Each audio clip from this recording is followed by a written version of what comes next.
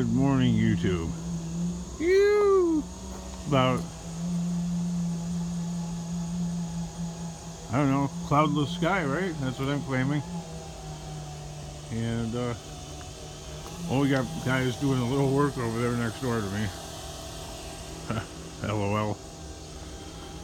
And, well, what else? That's all the scrap that I found last night. That's it. Not much, man. Well, it had to be about 30 scrappers out there. I just raised the white flag and I said, the hell with it. I'm just going to do something else.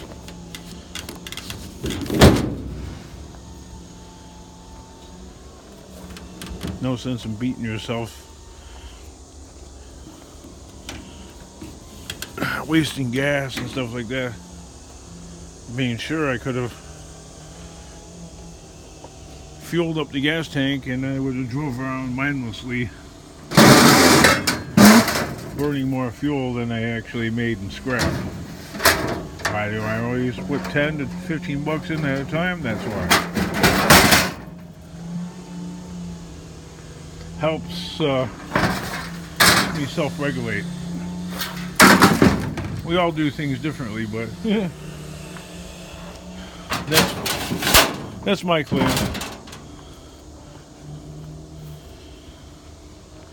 You got this crappy pile here that's still here.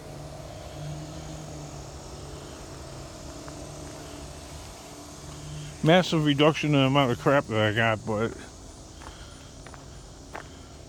remember a few days ago I thought I was going to get all this out of here, right? Over here on this side. Hasn't happened. And I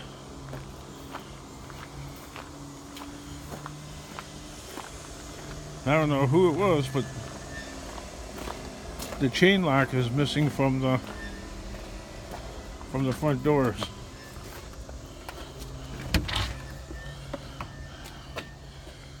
Those front doors right there. There's no chain lock on it. So that means whoever wants to come in here can come in here.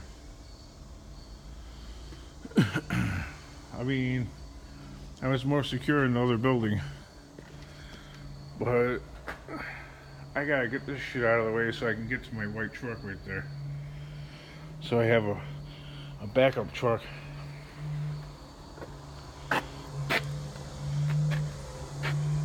I don't know if it'd be easier to get that out or get one of them red ones running.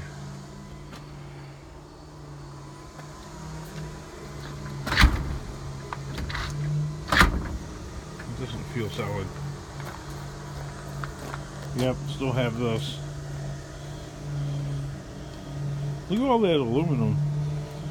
It's gonna suck to just throw that off the truck as breakage, but unless it gets dismantled, right? That's all it really is.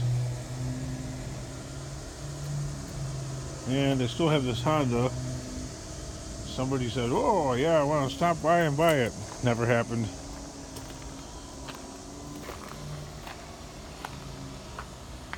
I don't know. I'm kind of frustrated with all my crap now. Like all of a sudden I'm suddenly, you know, I want to purge the pile and start new.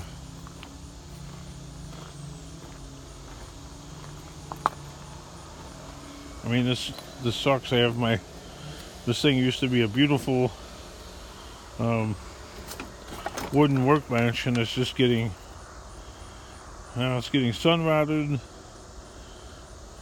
And yeah, it used to be a work of art. I mean, it still was really solid. It's a little wiggle wobbly, which I hate. I like workbenches that are like, that don't hardly move. You know, they sell those ones like at Walmart that you put together yourself. They're too wiggle wobbly. Even this old-fashioned one from like the 1960s, and it's all steel. It's too wiggle wobbly for a workbench. I don't like that. I want to, I want to be able to like see how it, just like a little bit of, I don't know, maybe that doesn't bother most people. But for me, this one's still a little bit more solid. But every time I drag it across the ground, it seems like it gets a little weaker. It's really heavy. And when it used to be over there, I moved it over here by dragging it with my truck. So I need to get that inside. That is not happening today. My problem is, oh, you're lazy. No. I just don't got the energy. No matter what age I was or am. It's this job, people don't understand something about this stupid job of mine. This is a very time-consuming and labor-intensive job.